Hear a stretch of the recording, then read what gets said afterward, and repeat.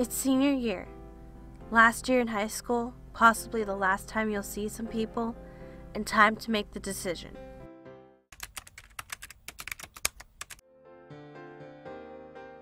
It's the first semester of your senior year. It's full of application, last-minute SATs, ACTs, ABCs, stress, and you're trying to figure out what you're going to do for the rest of your life. What if you still don't know, and you're trying to stay caught up with all your schoolwork, get those good grades? What if there's a chance for you to keep all that, but not having to worry about what you're going to do? Gap years is that chance to give you that break and make that decision more thoroughly, so you know what you want to do. A gap year is a year of exploration for somebody who isn't quite sure what they want their next step to be. There's a chance for people to get acclimated with the real world. I took my gap year after I graduated with a bachelor's degree from St. John Fisher College in Rochester, New York. I knew I wanted to go to graduate school eventually and that I wanted to get a job, but I wasn't sure exactly what I wanted to do. I think a lot of people get somewhat jaded by what they experience in high school, and because college is so different than high school, I think it's nice to sort of let yourself separate from one style of education in order to prepare for another. And there's all kinds of different gap year programs. They're specifically into two different categories. The first category is a service-based program, and the second category is like a cultural immersion program. City Year is the only program that I really know of in the Bay Area that hires people right out of high school. I will be spending my gap year working for Skate Slate Longboarding magazine as their layout designer and also as a reporter and photographer. City Year is a national nonprofit organization that hires 17 to 24-year-olds to commit to a year of full-time community service.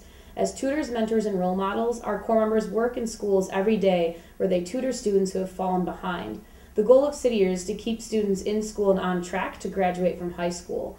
So every day we're fighting the high school dropout rate by working together to work with the students who need it the most. There's a lot of options for people who are coming out of college. Jesuit Volunteer Corps is an option. Also, the Peace Corps is another really great option. The service programs are usually programs where you get paid or you get some sort of benefit to be a part of it. All I'm going to have to answer to is my boss, and I'll have a lot of free time with which I can develop my music, my art, my photography, my writing, anything else that I'm not doing when I'm working. And I think it's one of the few times when you've got a guaranteed next step in your life without having to worry about getting there. So you've got this whole year to just explore.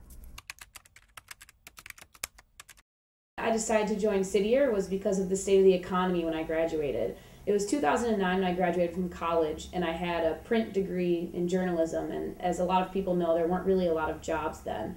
So I really wanted to ride out the economic wave and see what was going to be available afterwards.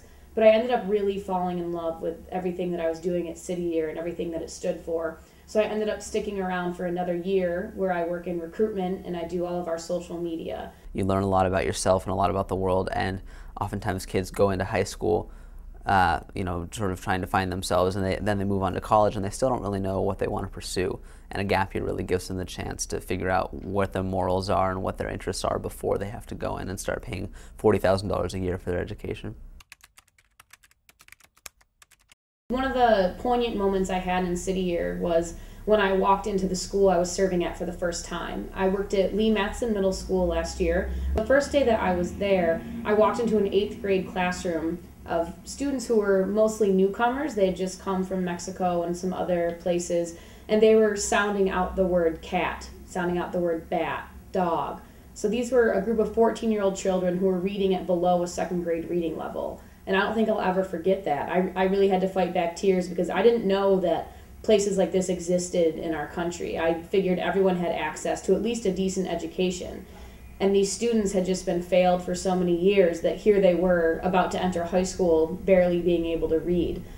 And to add on top of that, the school didn't have a functioning library. I walked in the library on the first day, there were books on the floor, none of the books were in the computer system, so students couldn't take out books.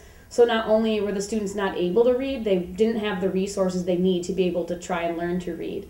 So I made it my mission that year to reopen the school library, and I did. I put all the books back in order, I entered all of the books into a computer system by hand, and by February I was able to reopen the library. And I'll never forget the day when the library opened and the students came in and they asked me, like, can I take a book out? And I told them yes, and they literally were hugging each other because they were so happy about it. And I still get goosebumps thinking about it now because it's just something that I was able to do as a young person. And I think that's something that a gap year can give to you, is show you that you can be empowered to really make a huge difference in different communities across the country, and you don't need to vote for somebody to do it. You can be the person who does it yourself.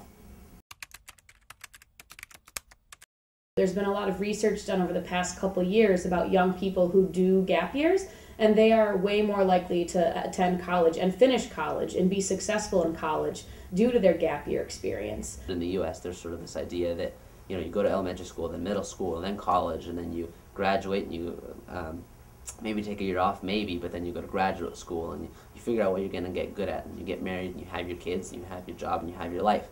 And, you know, it may sound a little cliche, but the whole education system is based around the Prussian system, where you're either going to be a soldier or you're going to be an employee. You're supposed to follow directions. So, of course, the mindset that people are, or I guess the thing that's really pushed on kids is the fact that they have to follow the traditional path.